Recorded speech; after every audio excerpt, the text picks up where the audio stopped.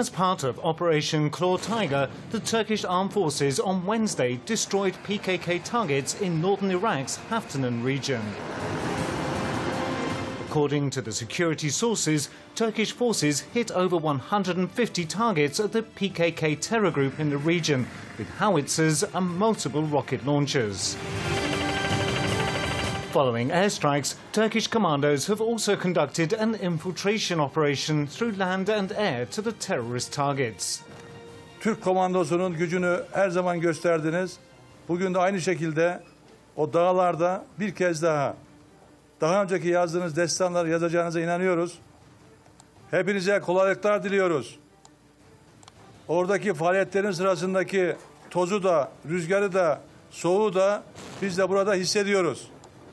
On Monday, the ministry announced the start of Operation Claw Eagle in northern Iraq, noting that Turkish fighter jets had destroyed caves where terrorists were taking shelter, making the caves to collapse on them.